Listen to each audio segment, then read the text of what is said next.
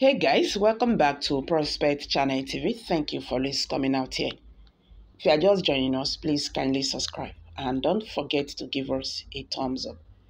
Thank you for always coming out here. May God bless you all. Amen. The 2023 population and housing census was once again postponed a few days before it was set to start by the outgoing President Muhammad Buhari. Mr. Buhari made the announcement at a gathering with the head of the National Population Commission and a few members of the Federal Executive Council, FEC, on Friday at the Presidential Villa in Abuja. He said the new administration would now carry out the experiment, although preparations for its success would still be ongoing. The meeting decided to postpone the census after reiterating the urgent necessity to conduct one 17 years after the last exercise in order to collect up to data that will help the country's development objective and improve living conditions for Nigeria. The president noted that with the completion of the nation's enumeration area, the demarcation, the carrying out of the first and the second pre-test, the hiring and the training of adult workers, the procurement of personal digital assistant PDAs, and the ICT infrastructures. There has been noticeable progress in the implementation of the 2023 population and housing census. However, Mr. Peter Obi's reply to the decision is what is causing confusion. Although Peter Obi praised Buhari for taking the decision, his comments made people react. In his comment, he said that the decision to postpone the census to be determined by the incoming administration is a welcome development. People suggested that for Peter Obi to use the phrase incoming administration shows that he is gradually accepting defeat.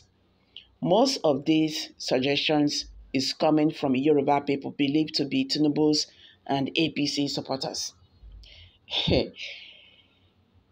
Someone said, was Peter Obi defeated in the past presidential election? By who and now? And how? This is the reason why I hate APC. They are full of lies. They just want to package themselves. Whatever you say, they want to take it. And someone said, Obi was not defeated. And anybody that is saying Obi was defeated is just deceiving themselves. Okay, guys, these are reactions, from Nigerians. There are so many reactions. You understand? But let me just take those few steps. You know what? The problem we are facing in Nigeria is tribalism. Nigerians play tribal politics. The Nigerians play religion politics. Leaving the key thing. You will see someone who is competent, but because the person is not from your region, no, that person cannot be president. If you can recall what happened during the first tenure of President Muhammad Buhari, everybody noticed it. Nigerians felt it. They felt the hurt of the first, the beginning of President Muhammad Buhari's administration. And when Nigerians were saying, see, make una tell this man, make this man resign. He no go fit do this work. He should resign. This office, he no go fit handle am. The Northerners said no. Why would that happen? Why would Nigerians or Southerners be asking for President Muhammadu Buhari resignation? Whether he's doing the job or not, he must complete his tenure. In fact, he will still complete the other one, that is 4 years, making it 8 years. We are all hearing it today. These few months now, Nigerians have been sorting themselves, fighting themselves. Who won election? Who did not win election? Who is fit to be the Nigerian president and who is not fit? And all these things are happening because we are not doing the real thing. We have been deceiving ourselves all this while. You see this one Nigeria of 18, you know they work, that scam. There is nothing like one Nigeria. There is no love between us. If there is anything called one Nigeria, I don't think if Peter B says something, people go, corner and go one side, say this is it and all that. Or Bola Ahmed Tinubu says something because he's an Yoruba man, people go corner the matter and say this is what he said, or Atiku Abubakar and all that. Because there is nothing like one Nigeria. If we have this one Nigerianness in our mind, we should be talking about one goal. That is how will Nigerians succeed. That is what we should be talking about, not accusing this person because it's an Igbo man, or accusing this person because it's an Hausa man, or accusing this person because it's an Yoruba man, and for that, leaving the kid thing on ground, and we are suffering it. And we are still going to suffer it until we leave that attitude.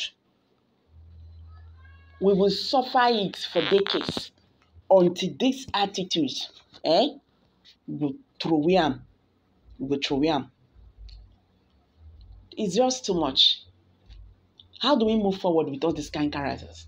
Anything when person talk this, they go corner and go one thing. They go say this. We should be talking of how Nigeria will survive. We should be talking about how will Nigeria survive. She's in a bad condition. And one thing again, this is what I always say. I don't blame anybody who is fighting. No. Why did INEC not do the needful?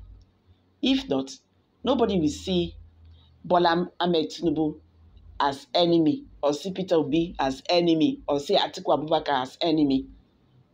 If Professor Mahmoud Yakubu, when they tell Nigerians the other day, say, may them forgive them, that what happened just happened, not intentionally. Now, who is going to take the responsibilities of what happened? Nigeria is a drama country when people do whatever they like and they just go scot-free. And it ends there. This thing, people life will still enter for the matter. So many things go still spoil because you do not do things at the right way. Nigerians, this is a serious problem we are facing. Until we leave this, we are going nowhere. So guys, let's quickly hear from you. What's your take on this? Kindly share your thoughts below the comment section. Thank you for this coming out here. God bless you. Bye for now.